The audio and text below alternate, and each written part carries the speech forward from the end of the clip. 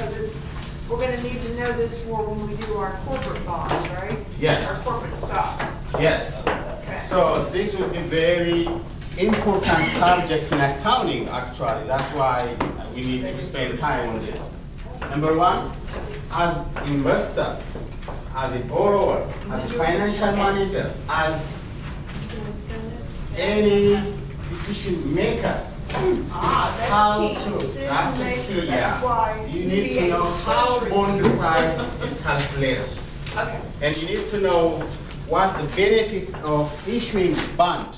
So that's why we have to spend time on that. Like I said last time, the reason why corporations or government entities are issuing bond is to raise capital, right?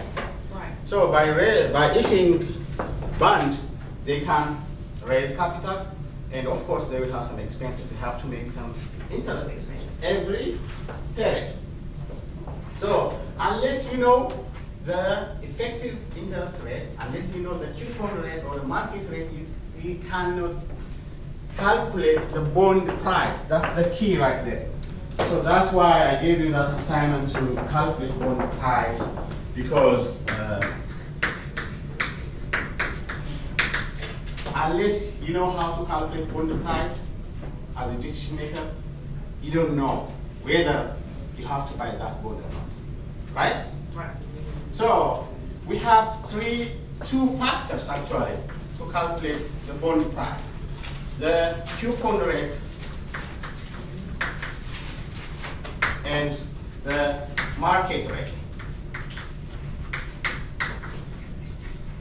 And of course, you need to know the face value. What's the face value? The current value. Face value is the principal amount on the bond certificate. All right, so Right. face value is principal. Principal, it's the same as principal. So that's face value, and also, of course, you need to know the period. So once you know this information, it will be very easy to calculate bond price. That's what you will see now. Okay? So sometimes bond can be issued as premium from last discussion. You remember, right? Premium, or sometimes it can be issued at discount. Right? So how do we determine, how do we know if the bond is issued at discount or if it's issued at premium? You compare it to market rates. Right? You compare it to market rate. Compare what? Compare the coupon rate. Right? You need to compare the coupon rate and the market rate. So if the coupon rate is less than the market rate, what does that mean? Is the bond It's a issued at premium. discount or at premium? It's issued at discount. So that means we always need to figure out what the variance between the face value and the bond price. That will give you the discount. Said if it's more or less. Yeah. Okay, so all you're really saying is that it's a higher risk? Yes. Yes. So the question I gave you says that investors want to know whether they are making money or not, right? So in that specific example, how much was the coupon rate? Let me open that up.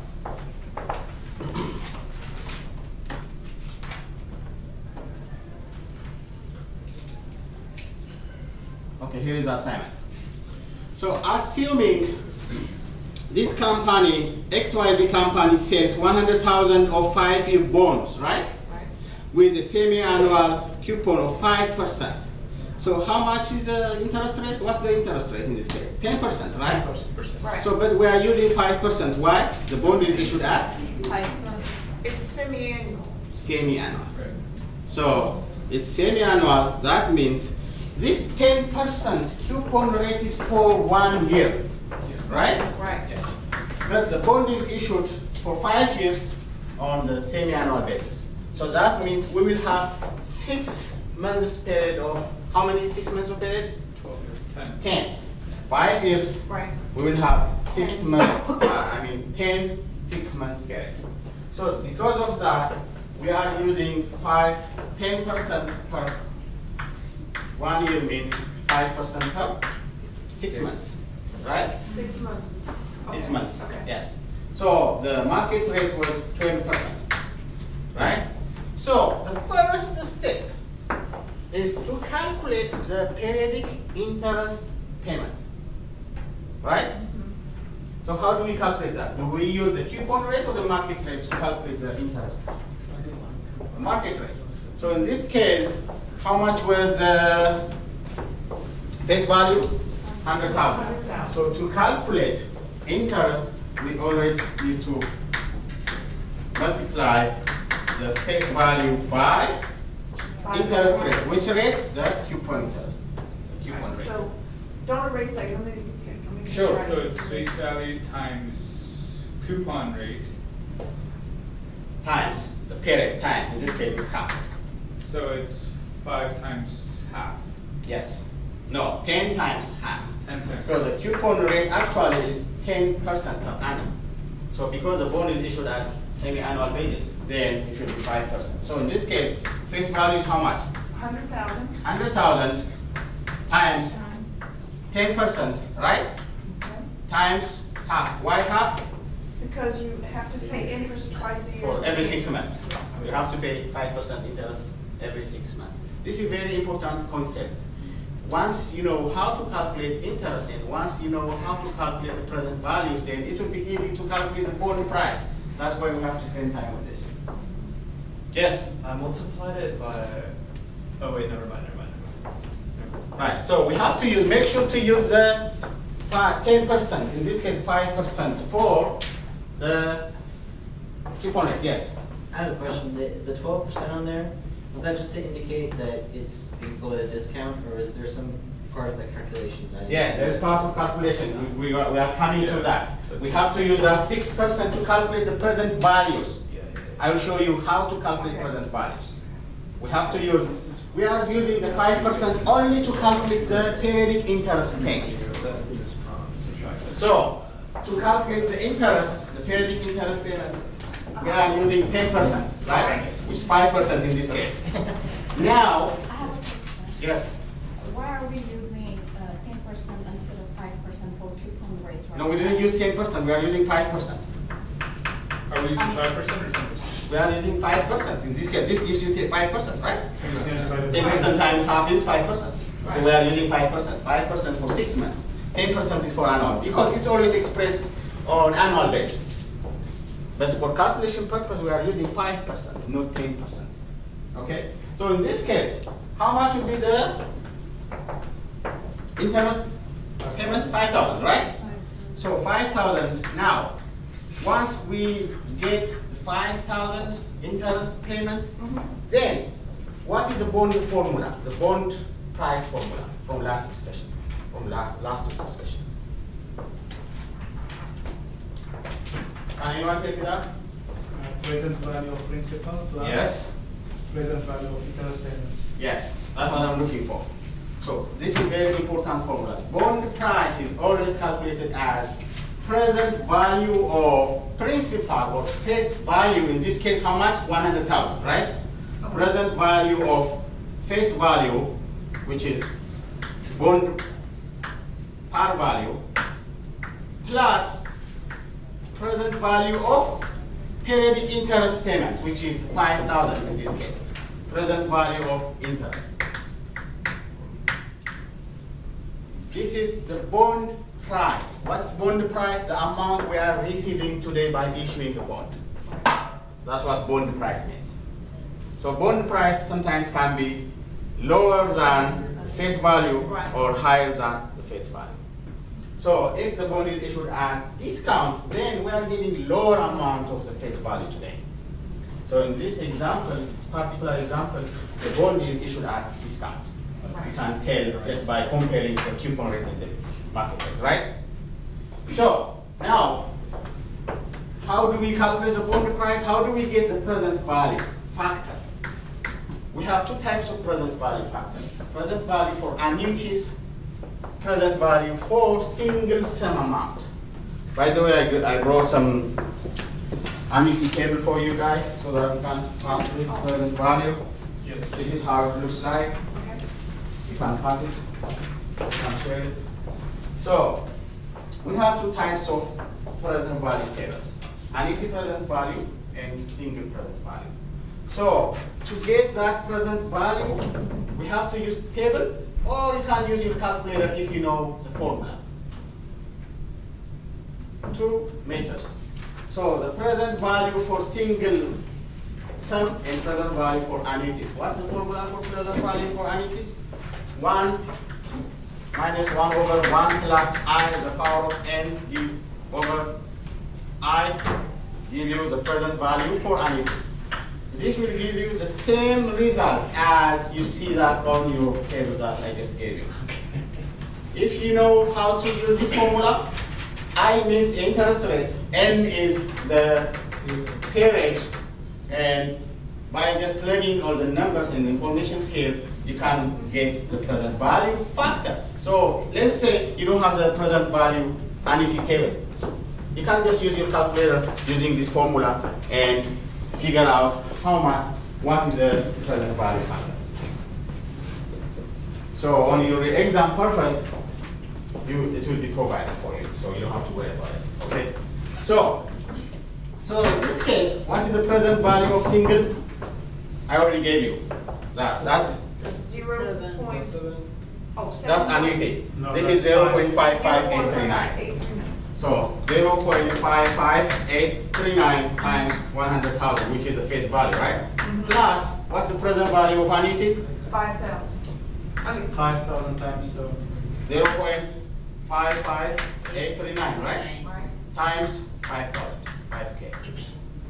Can somebody calculate this? And that will be the bond price. Bond price we are receiving. Is somebody calculating?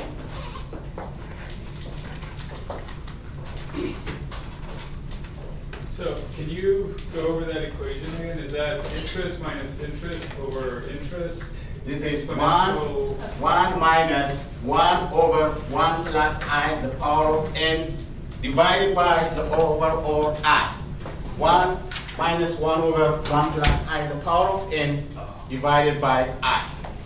So you can't just use your scientific calculator to figure out the present value function. So we would Yes, use, it's on the chart. Yes, on your exam, it will be good. 60, no, I don't think that's the right number. You can practice by yourself to figure out how to use this formula. Just take the interest rate and the period, and you should get the same present value factor, what you see on the table. oh, Okay? So that will give you 7.36009. So for this example purpose, I already provided the present value factor for annuity and for single sum amount. Okay? So all you need to do now is add those numbers. The second one is not Five. Yeah, just use this.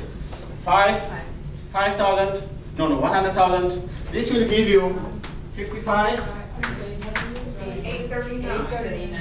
If you put the numbers. Plus, can somebody, oh, this is wrong,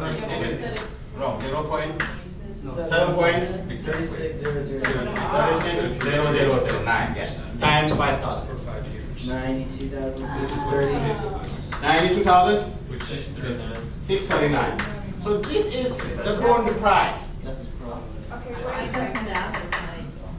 You multiplied 7.36009 Can somebody tell me the result of 5,000? this, 5,000 times this? 36,800. 36,000? 800.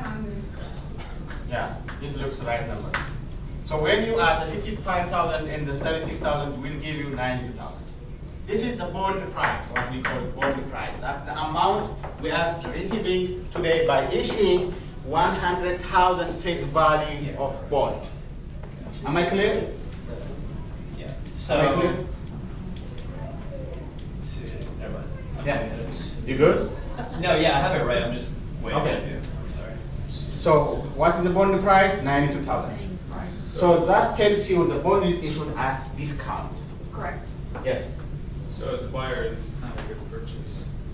The buyer? Yeah. Uh-huh. The investor. As the investor. Yeah, who will be in favor of, who will be benefiting more in For this the case? investor. The Investor. owner. Yeah. No, investor. Investor, because Investor will be, that's why the question says, you see, the investor thinks the company is risky. Right. Alright. So that's why Alright. they are providing 12% market rate. 10%. So that means they are giving 92,000 today, but they are still receiving 100,000 after 5 years. You see, the bond was issued at discount. So it's in favor of the investor, yes. All right, so after 5 years, XYZ Corporation's gonna write, I'm pretending I'm the investor, is gonna write me a check for $100,000 at the end of 5 years. Yes. Not No. 92,600. 92,000 is the amount that we are getting today. Plus all the interest. Right, right. So when you pay this bond, you will pay 5,000 every 6 months. Right. For the next 5 years. Mhm.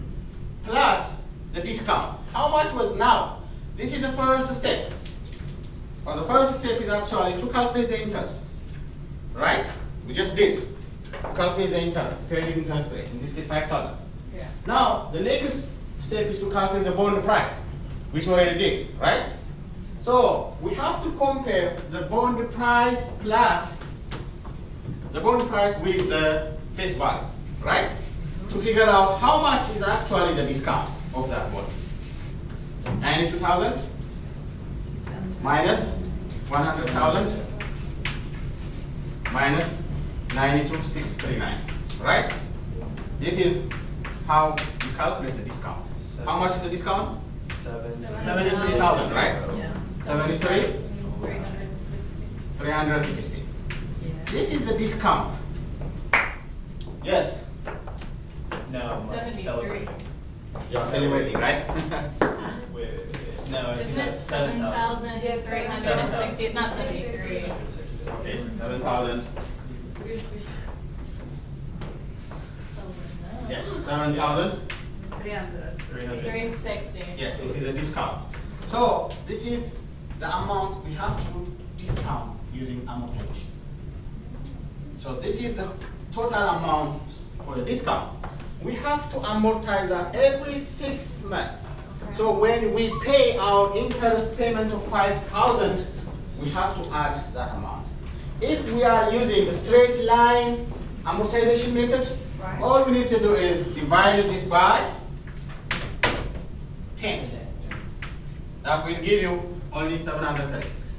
So every 6 months when we pay the interest payment, we have to add the amortized discount on top of that. So let me just show you the solution, how it looks like.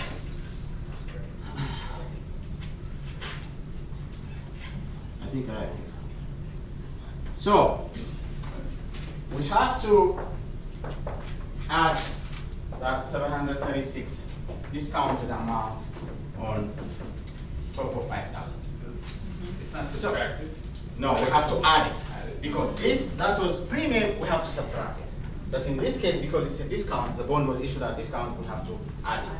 So, then using that straight line amortization concept, we can develop the amortization table, discount amortization table, and I will show you how that looks like.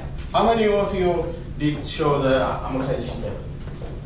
Okay, yeah, because that's very important. We have to start from the bond price, and you have to show the carrying value for each year, and you have to show the interest expense for each year. In this case, actually, the interest expense and the discounted amount will be the same, right? It will be uniform because we are using straight line depreciation. I mean straight line amortization.